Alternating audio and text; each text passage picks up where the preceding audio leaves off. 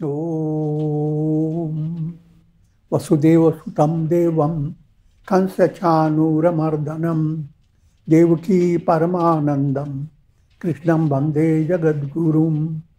Om.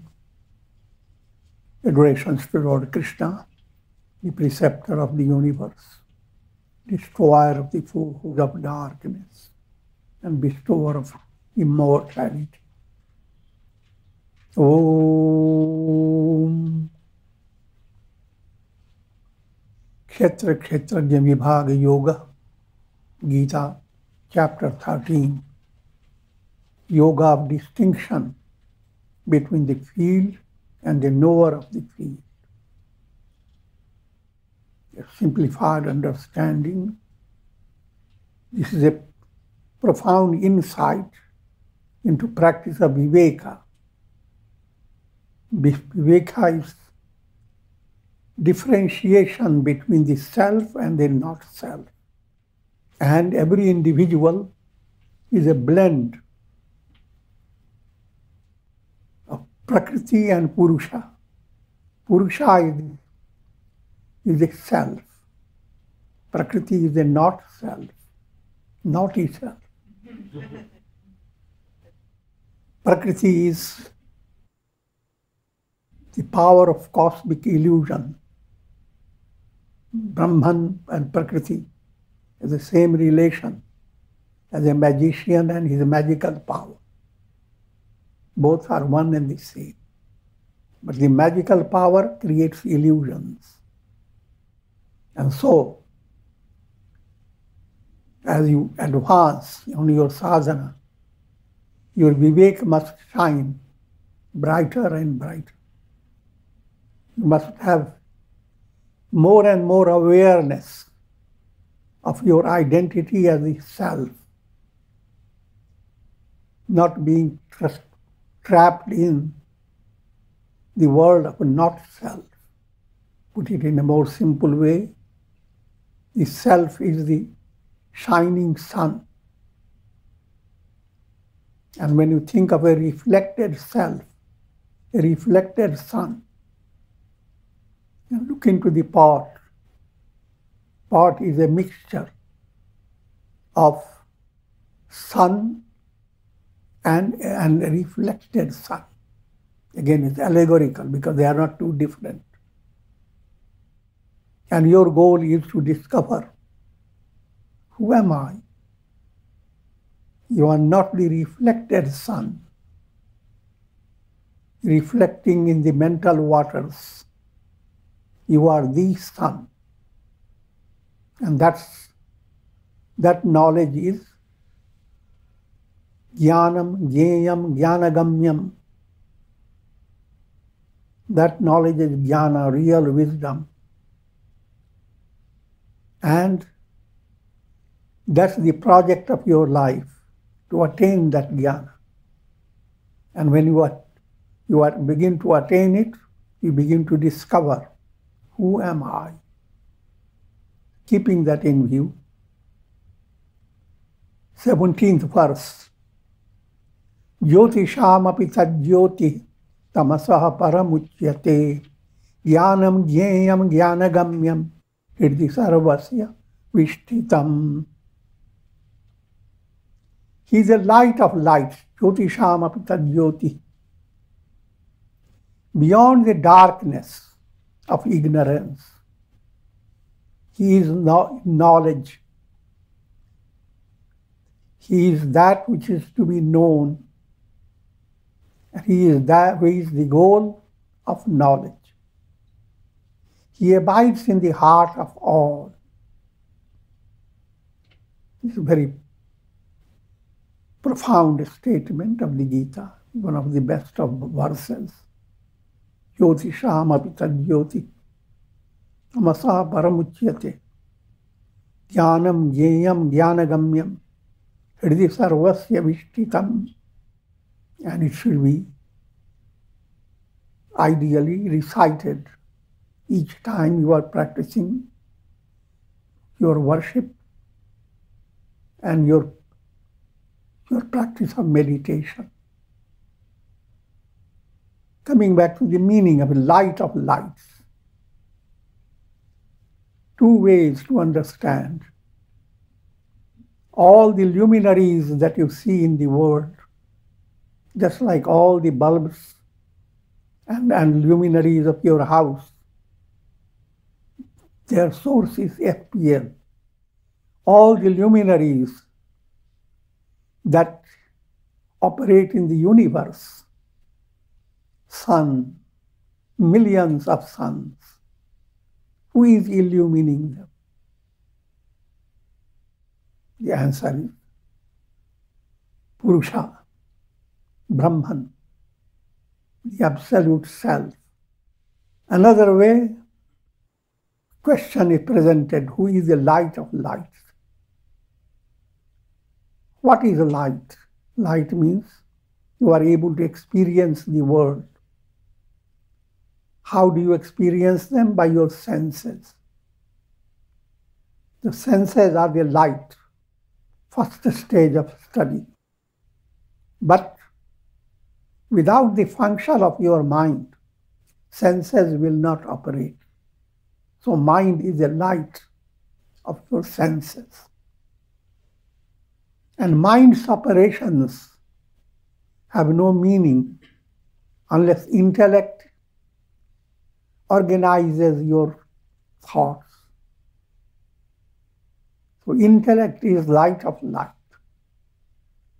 Even intellect, human intellect, owes its existence on the basis of cosmic intellect, called Hiranyagarbha. And cosmic intellect owes its existence because of Brahman, Purusha. So, and you are essentially that Purusha, the light of lights. Tamasaha paramuchyate, beyond darkness. Darkness relates to ignorance and its forces. Ignorance extends. Ignorance creates avarana, veiling, and vikshepa, distractions of your mind, mala, gross impurities. All these come through the forces of darkness. Beyond darkness means all the three must drop away from you. These are called granthis, knots of the heart. Mala, vikshepa, and avarana. If that has happened, you have gone beyond darkness. Asato ma sadgamaya. From unreal, lead us to the real. Tamaso ma jyotirgamaya. From darkness to light. Mrityorma amritam gamaya. From death to immortality. He is knowledge. Jnana means victory of light over darkness. That which is to be known. First word is used, jnana. Jnana implies revelation of your essential nature. That's jnana. Until the revelation has come, you are gripped by ajnana, ignorance. Same jnana is to be attained, that which is to be known. That's the goal of your life. And when you have attained jnana, then that becomes the goal of your knowledge. So, jnana, jnaya, jnanagamya, these are three synonyms. And all these has to be understood. Soul's essential nature is revealed, is a revelation. You are not creating any difference in the essential nature of your soul. You are simply experiencing the revelation of who am I.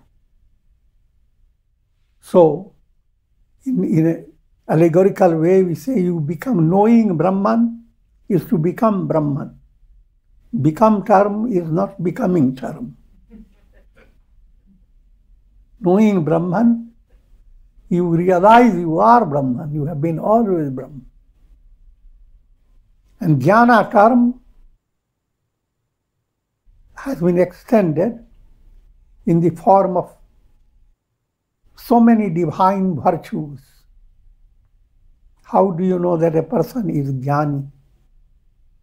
Not because he says it, not because of his psychic powers, but by his virtuous qualities.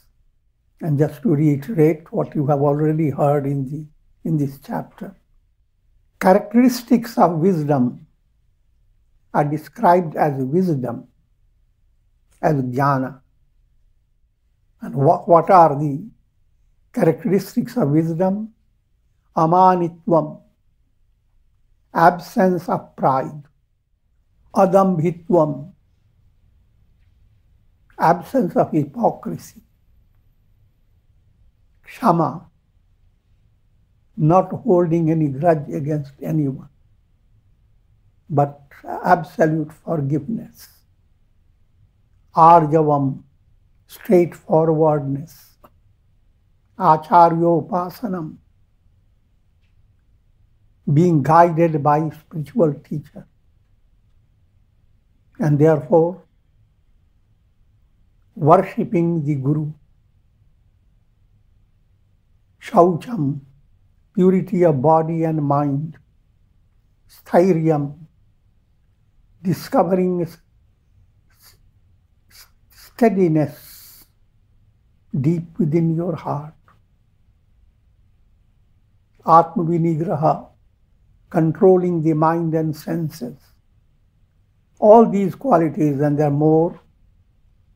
And when these qualities are developing, that means you are coming closer and closer to enlightenment. And in order to develop these qualities, and in order to attain jnana, you must always understand your life must follow integral yoga. Karma, bhakti, dhyana, jnana, all must blend. So that Brahman, that Purusha, is your essential nature. Allegorically speaking, he abides in the heart of all. Iti kshetram tatha jnanam jneyam choktam samasata madbhakta etad vijnaya madbhavayopapadyate. Thus have I briefly explained the field, which is Prakriti, which is the field of not self. Knowledge, jnana, and that which is to be known, the knower of the field. My devotee, having gained insight into these, attains my being. The subtle meaning is, whatever you see, whatever you listen, whatever you touch, they are all nothing but the absolute self. Yat pashyati, shinoti, sprishoti va, sarvam evam Bhagavan Vasudeva iti. Shankaracharya's statement. And that's the climax of wisdom. And as I have already said, when you say wisdom, all the three are implied. Jnana, Jnaya, Jnanagamya. Jnana, this is the wisdom. Jnaya, that was what you have to attain. And Jnanagamya, if you have attained it, you are no longer someone holding the purse of jnana. You are Brahman. You yourself become the absolute reality. Yourself means not the body, mind, intellect, but you as Purusha, Brahman.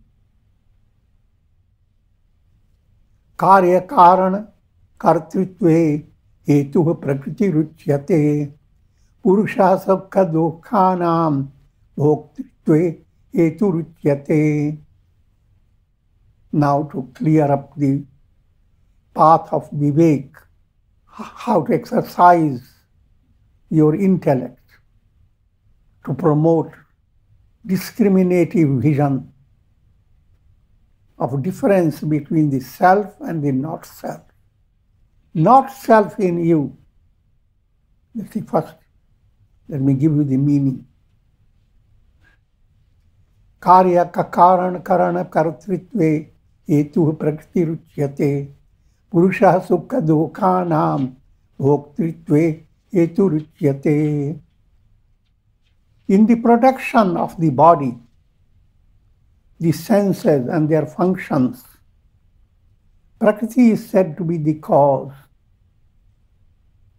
Purusha is said to be the cause of experiencing pleasure and pain.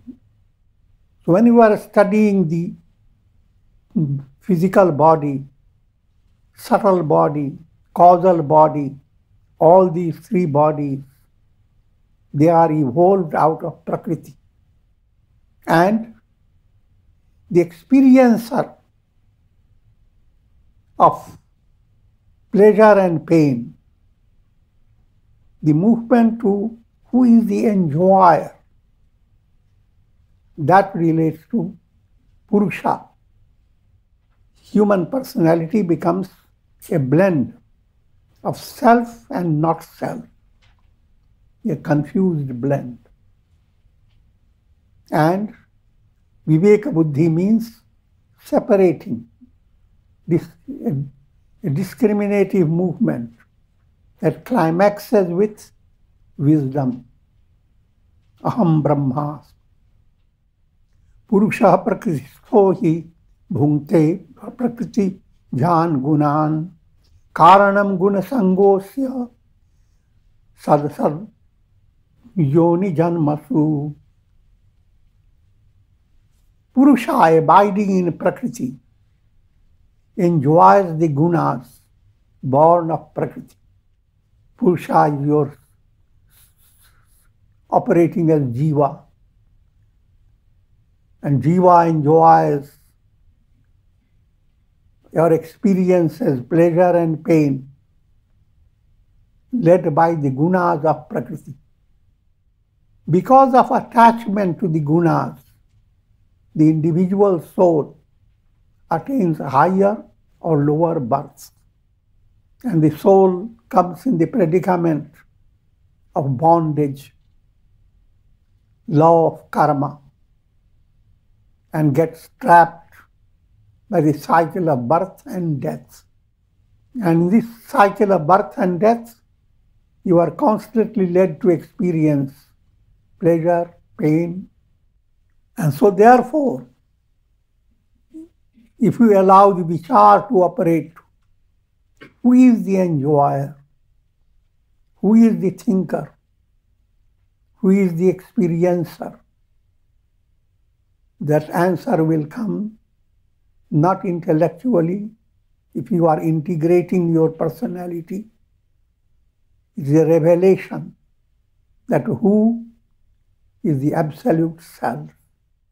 And that's your essential nature. Think of always, the sun is the absolute self. All its illuminations operates in the realm of Prakriti. Now it's a very important verse. Upadrashtanumantacha bharta bhokta maheshwaraha Paramatmeti chapyukto tehesmin purushaha para. The Supreme Being abiding in the body is said to be the seer, upadrashta, overseer, anumanta, approver, bharta, supporter, bhokta, enjoyer, maheshwara, Lord of all gods, and Paramatma, the Supreme Self. This mantra is well understood. It's a powerful aid for constant inspiration on the spiritual path. That God is overseeing you, whatever sadhana you are doing.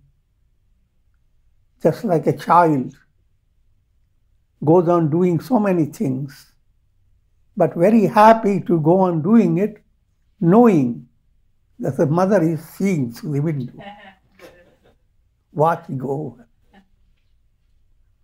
So you are being watched over by God. And same attitude must develop towards others. You are not watching over them. It's God watches over them. And try to promote that jnana yajna, that you are all being supported by divine plan. And God is protecting you, watching over you. So even though you don't understand, it seems like a big calamity. But behind that, God's observation, and God is supremely compassionate. And it will not ever go wrong in a profound way. It is always helping your evolution. But as this is a general law, God is watching over all. To be benefited by God's watching over you, come to the next stage. Anumanta. When a child is aware that his mother is watching, now the child wants to do something to tickle mother's brain. Do something to please the mother. And when he starts doing with precision, with skill, and mother giggles from behind the window, that's called Anumanta. She is inspiring the baby. Good sadhana being well done, brings inspiration to your mind. And that's possible because God within you inspires you. If you are lacking inspiration, you are simply drowned in perspiration. I'm joking. There's a difference between the two. All human effort is completely overwhelmed by perspiration, by stress and a sense of I am the doer, I am responsible, I am carrying the burden. But not so when you have understood God's role, that if you are doing in a right way, if you are practicing integral movement, it's just like a musician. When chords of music are harmonized, come into melody, it becomes to develop inspiration. And when there is melody is not there, then you are shouting, creating stress in you, and stress is created in all the audience. So, this is the second aspect. Anumanta.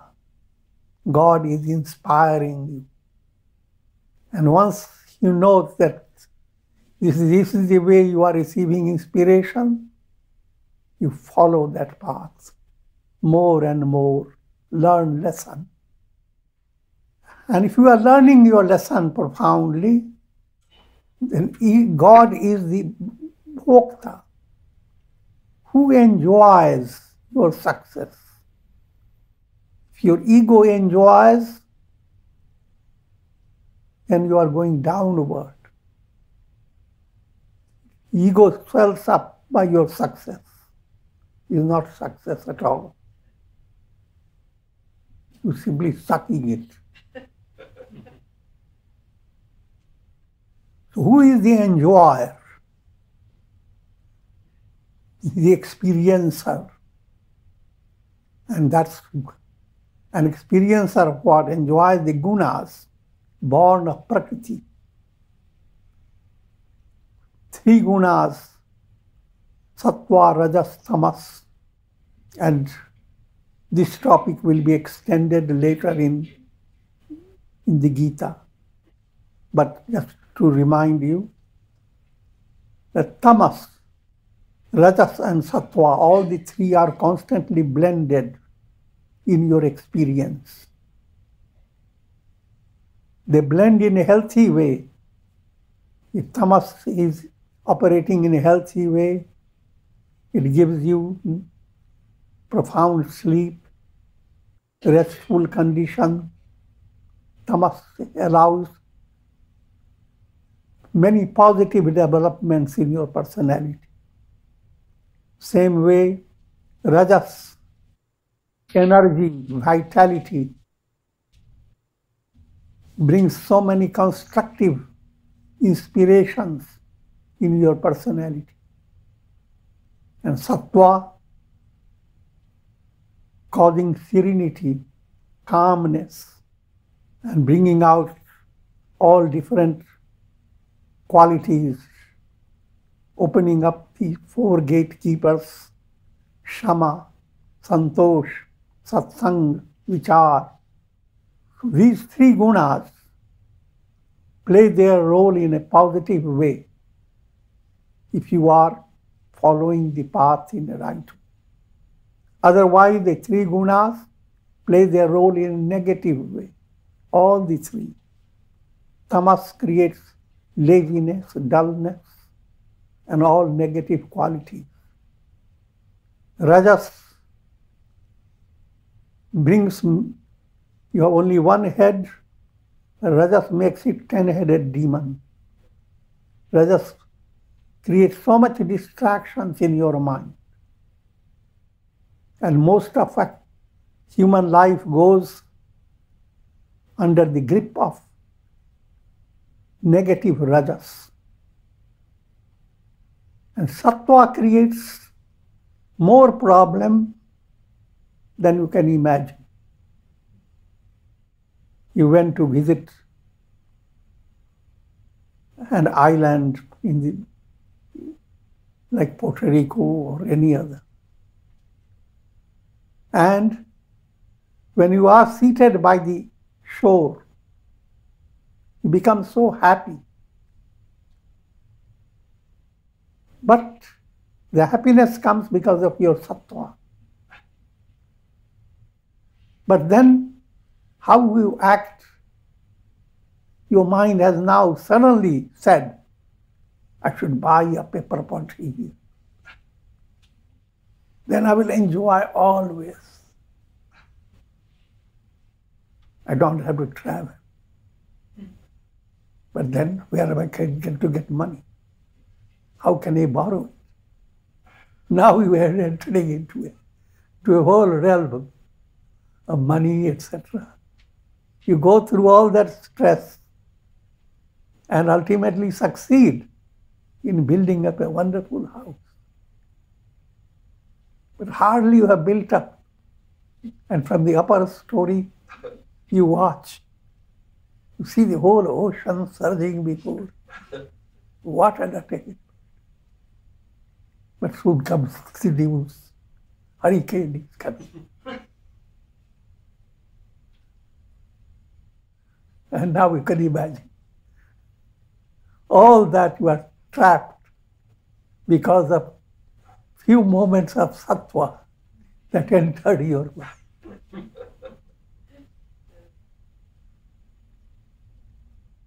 The cure is you must promote not few moments of sattva, abundance of sattva. All the three gunas begin to operate in a positive way if you are following the path of integral yoga. And that again is a progressive movement. It doesn't happen quickly, little by little. You can sublimate your rajas, tamas. Rajas, sattva is just like the story of Kumbhakarna, Ravana, Vibhishana, how they were first complete demoniac. Now gradually Vibhishana separates himself, sattva separates, but it's still under the control of Ravana and Kumbhakarna. But later, Vibhishana completely joins, led by Hanuman, joins Rama. Once that has happened, Sattvic guna becomes a great channel of allowing the light overcome darkness, truth overcome falsehood, and so forth. So, remember these words. Upadrashta, God is overseeing you.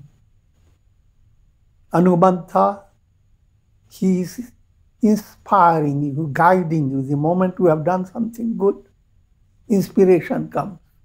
So learn lesson. Do the same thing. Follow the style of life that you repeat the same experience of inspiration. And become more and more an instrument in divine hand. He is the Bharta. He is completely supporting you. And it is for His joy that you are pursuing the path. A flute operates not for its own happiness, but the happiness of the person who is playing on the flute. And that person who is playing on the flute is Krishna, Maheshwara, God of gods, who is the Supreme Self. And that Supreme Purusha Para, that Purusha is far from your lower self, far from the not self. Your not self is your deha, dehalo. Not self is your sharir, shiryate, that which perishes. Deha, deha, that which dahyate. Physical body, mind, intellect, senses, ego, all these are in the realm of change, in the realm of transience. They all perish. But the Purusha that is beyond all these remains untouched. All the illuminations of the sun, they are constantly changing. They are perishable. The sun is ever untouched, unaffected. So the mantra must buzz in your mind day by day.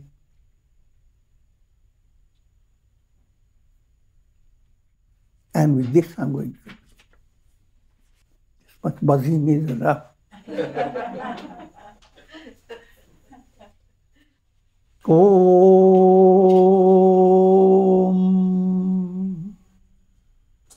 Ram Ram Ram Ram Ram. Om Namah Shivaya. Om Namah Shivaya. Om Namah Shivaya. Om.